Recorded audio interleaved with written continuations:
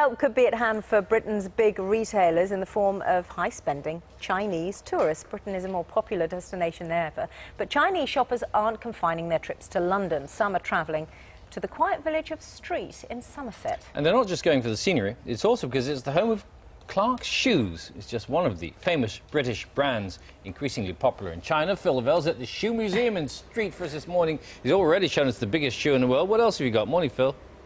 Yeah, morning. In fact, I'm going to show it to you again because if you didn't know you were going to see a world record, take a look at it. This is the biggest shoe in Britain, obviously built to last. I don't know who wore it, but it's in great condition, and it's this kind of craftsmanship that is bringing Chinese visitors to this country because they know that the best of British is really the kind of stuff that will last. In fact, we're going to show you a few numbers just to drive home these points, because if you were a Chinese visitor coming to this country, you could save at least 30% on average British goods, and that's because in China, import taxes, etc., are levied on those goods. And the Chinese are going for the typical British products, the very quaint English things. So, for example, your Burberry items with that distinctive pattern, Clarks shoes, and also Scotch whisky. And it's proving to be really, really popular. And part of the reason is because the Chinese visitors know that they are getting the genuine article. Because don't forget, China is the world's largest producer of counterfeit goods. So perhaps holding a designer handbag there perhaps doesn't have the same kind of clout as it would here. So here, the visitors know they are getting what is definitely something that is definitely made here in this country. And they are spending their money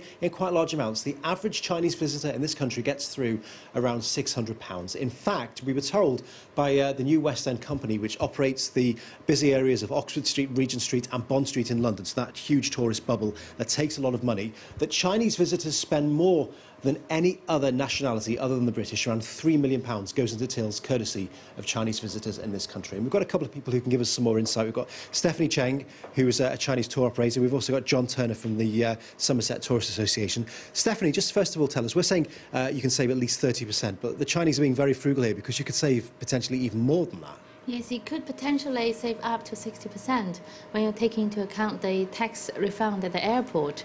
So all that saving could mean that return flight tickets for the Chinese tourists. So it's a great value coming to here. So is this people sitting in the Far East and saying, actually, it's great because I can go and do all my shopping there, or is it just a kind of added extra?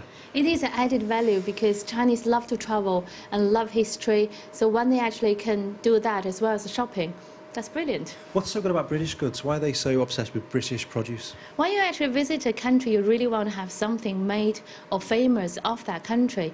And that's why they actually particularly interested in these brands. OK, and John, presumably you're very pleased that the Chinese are coming here? Absolutely. We're very, very excited in terms of the Somerset Tourism Association and the County of Somerset, and we're working very closely with China Holidays and with Somerset County Council to make sure that Somerset is the #1 destination for all our Chinese visitors outside of London. What can you offer them? Because China and Somerset are probably two words you wouldn't tend to put together in the same sentence, are they? I think that the Chinese are really looking for that quintessentially English theme, and they're looking for that chocolate boxy type village feel, which Somerset has an awful lot of. And with those iconic brands like Cheddar and Glastonbury Festival, Somerset has got something really unique to offer.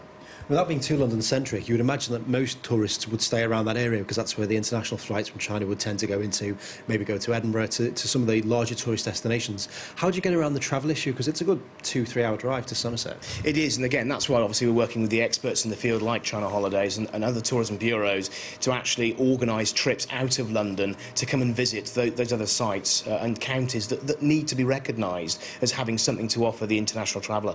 Great, John. Thank you very much. So they are coming from all over, and not just for the shopping, but also for the music. Because did you know that among the Chinese, Glastonbury is extremely popular too?